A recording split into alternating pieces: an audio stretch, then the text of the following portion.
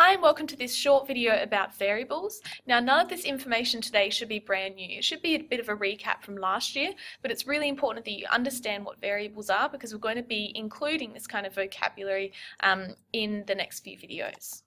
So, the types of variables we're going to talk about today, number one, the independent variable, number two, the dependent variable, and then lastly we're going to talk about some extraneous variables in experiments.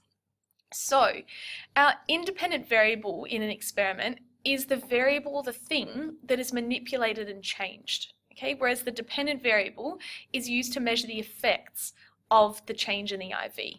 Okay, so if you ever get stuck, just keep in the back of your mind this phrase that the dependent variable depends on the independent variable. Okay, this all sounds very wordy, but once you start looking at scenarios, it gets a little bit easier to understand.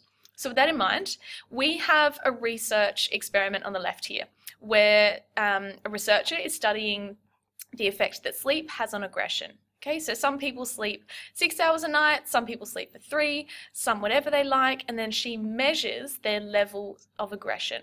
Okay, so in this situation, the independent variable is the hours of sleep, but you can see that that's the variable that she's changing because she wants to see if that has an impact on aggressive behavior.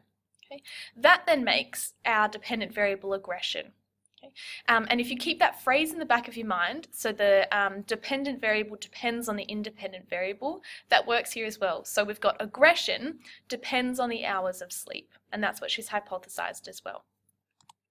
Okay, so extraneous variables. So this is any variable other than the independent variable that can cause a change in the dependent variable. Now these are bad. If you're conducting an experiment, you don't want a lot of these because they really affect your results. Okay, it means that it's hard to conclude that any changes have actually happened because of the independent variable rather than something else. So if we were having that sleep experiment, those who got 6 hours of sleep, if they were put up in a hotel, whereas those who got 3 hours sleep were, just put on the floor on a mattress made of, I don't know, hay or something, that variable of where they're sleeping, that's an extraneous variable and it's going to impact the results. Obviously, you're not going to sleep very well if you're on the floor. Okay. Now, there are 3 different types of extraneous variables. Number 1, participant. Number 2, situational. And number 3, experimenter effects. So, participant variables, these are also called subject variables. And these are extraneous variables to do with the people involved. Okay, so the participants, and it's what they bring with them to the experiment. So things like their age, their gender, their motivation, are they willing to be there, what do they already believe about the experiment? And the researcher tries to control these by ensuring the participants who are randomly allocated to the different groups are as similar as possible. Okay, so obviously random assignment here really helps to try and eliminate or reduce participant variables, and also having a really large sample size, things that we've talked about before.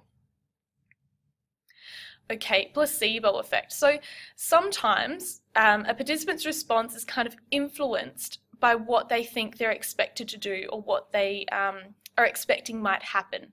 So in this case, the placebo effect is sometimes used because the researcher wants to find out, is it because they think it's going to work that it's worked, or is it that the thing we're testing has actually worked? And there's quite a lot of history to do with this, so if you're interested, follow the link. But yeah, that's basically the placebo effect. When you have something working purely because someone believes it's going to work. Think about a little pill, someone taking what they think is a Panadol and it might just be a sugar pill and miraculously their headache just goes away. Right? In experiments, to kind of counteract this, something called a single blind procedure is used. Now this is where the participants are blind to the condition that they've been assigned to. So when I was an undergrad psych student and I'd have to take part in studies, you wouldn't know, and I didn't know if I was in the control group or the experimental group. You just walked in, the experiment happened, and then afterwards they'll tell you a little bit about it. All right, situational variables. So like the hay versus hotel room situation I spoke about earlier, this is to do with the actual experiment and how it might affect the results. Okay, again, this is unwanted. All of these extraneous variables are unwanted. So this could be things like the time of day that the results are gathered, or the apparatus used to get the measure, or the air temperature, or the comfort levels of where they are. Anything to do with the surroundings that could impact the results. Now, researchers try to control this and avoid it and reduce it by really considering them when planning the experiment. So going through all of the possible factors that might impact the results and making sure that they're either eliminated or minimized in both groups. Now, random assignment also helps with this as well. Okay, experimenter effects. So these are effects to do with the actual experimenter themselves, whether it's their characteristics or their behavior that might impact the results.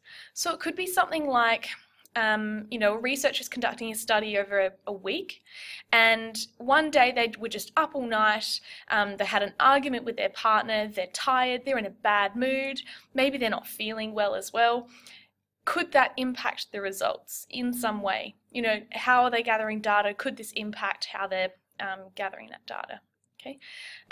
In this case, a double-blind procedure is used to eliminate these. So this is when not only are the participants blind as to whether they're in the experiment or the control group, but also the experimenter is blind. So they don't, when they're gathering data from someone, they have no idea which group they're in. And this is really important because it means that they can be sure that they haven't impacted those results in any way. Okay, so quick refresh, we looked at the IV, the DV, and extraneous variables. And if you would like any more information, as always, please see me or the resources. See you next time.